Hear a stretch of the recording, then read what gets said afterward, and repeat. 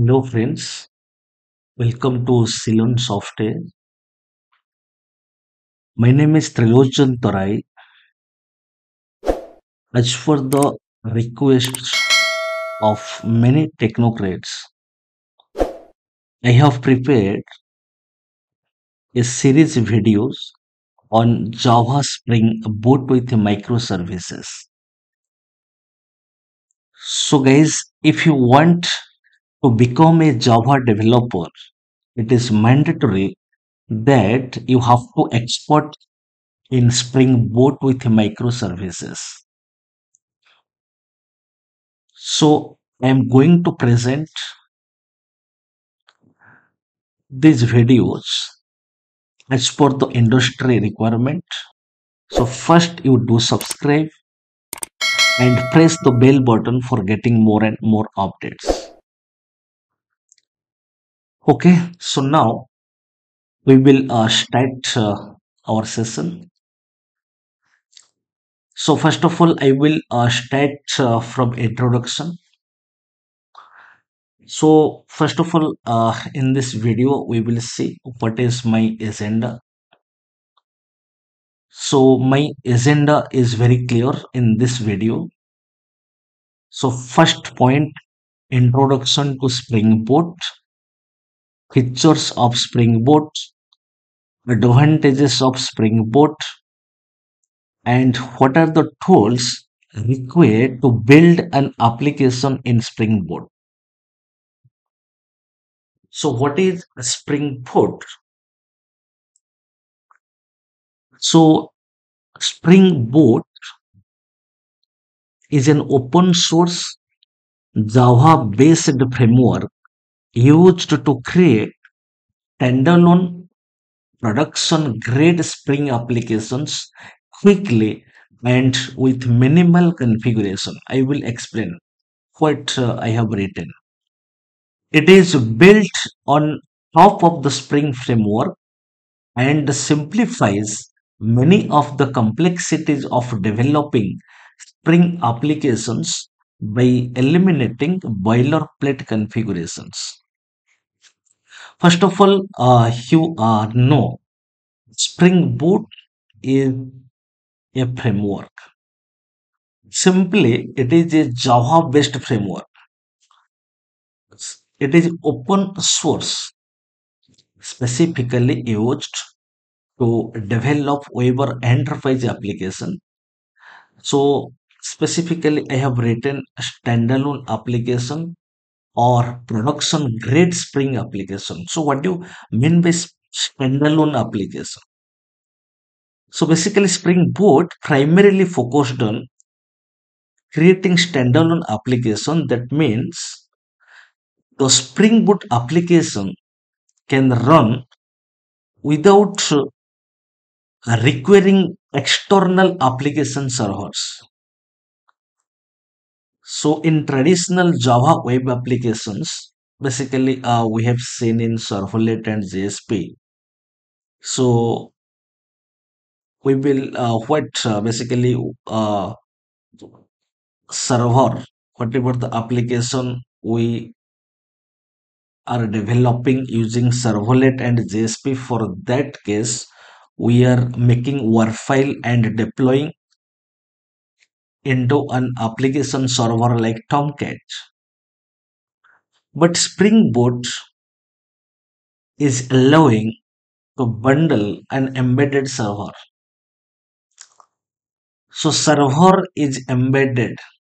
There is no need to configure server explicitly. So server attention. So we will not take. Server is embedded. So what do you mean by production grade applications? So Spring Boot comes with various production ready features. There are some features for that we can say production grade applications. One point is health monitoring. Spring Boot provides endpoints to monitor the health and status of the application. Metrics, it can track various metrics like memory usage, thread pools, and custom metrics, whatever we define. Spring Boot integrates with Spring Security for securing applications. So these are the features of production grade applications. So we will see. So to develop a Spring Boot application, we need minimal configuration. We will see. So if somebody will ask what is Spring Boot, simply it is a framework or it is an open source, a Java based framework specifically used to develop web or enterprise applications. Then we will go to next point, Spring Boot features. So these are the features of Spring Boot. Auto configuration automatically configures our application based on the libraries and dependencies included. We will see what are the dependencies that we are adding and how it is automatically configuring to the applications. So definitely Spring Boot application removing the need for manual configuration. So here manual configuration we are not doing. So as a result, development process or development will speed up. Currently, I was telling embedded servers. My second feature is embedded server. Spring Boot provides embedded servers like Tomcat. So we will see whatever we will develop a Spring Boot application. So a server is responsible to execute and that server is already embedded. No need to configure the server explicitly. Stator dependencies. Some pre-configured dependencies we will see at the time of application development when I will create a project or at the time of project creation, one point will come to our picture. We will add some dependencies, stator dependencies. At that time, practically we will see. So some pre-configured dependency set called as stators, simplifying the inclusion of libraries. So we will see Spring Boot Stator Wave for web applications, Spring Boot Stator Data JPA for database communicating with the database applications. We will see some dependencies we will add at the time of creation of a project. Then fourth feature is Spring Boot CLI. So a command line tool that allows developers to quickly bootstrap Spring application using Java or Groovy. So we will see simplifies rapid prototyping and scripting. Production ready features. Currently, I was telling what do you mean by production grade applications. So containing some features like health checks, metrics, and externalized configuration. So also providing some ready-made endpoints for monitoring and managing applications in production. Dev tool. So one dependencies, dev tool dependency we will add. The advantage is once we will run a boot application, After that, any changes if we will do, so no need to run again. So if we have added DevTool dependencies, automatically it will republish. So this is one of the advantage. So automatic uh, republish, reloading. So at the time of development, security.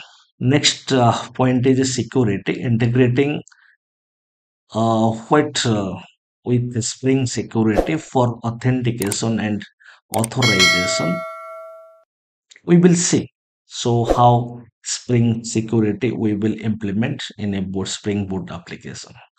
Microservices support. Yes, microservice. Building small service is known as microservice. And where each each microservice is nothing but a Spring Boot application. And we will see and what is the advantage of microservices in detail. We will know when that point will come to our picture, how a service is communicating with another service. So basically, this is what the features of Spring Boot: auto configuration, embedded server, vector dependencies, Spring Boot CLI, production ready features, dev tools, security, microservices support.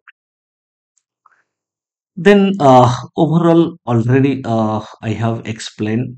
So advantages of Spring Boot. So auto configuration. So one is auto configuration. Yes, so we will see. So when we will create a project structure, so there is a file pum.xml files, and the pum.xml file I will explain in later. So that is a such file which is containing the dependencies, then how the dependencies are configuring automatically with our components. So practically, I will show you. So it simplifies configuration with auto configuration. So advantage is reducing the need for manual setup and boilerplate code. Embedded server, already I have told server is embedded. It is advantages, stator dependencies, providing production ready features, and also what supporting microservices architecture. So basically, these are the advantages of Spring Boot. So to build a Spring Boot application, so what are the tools that we require?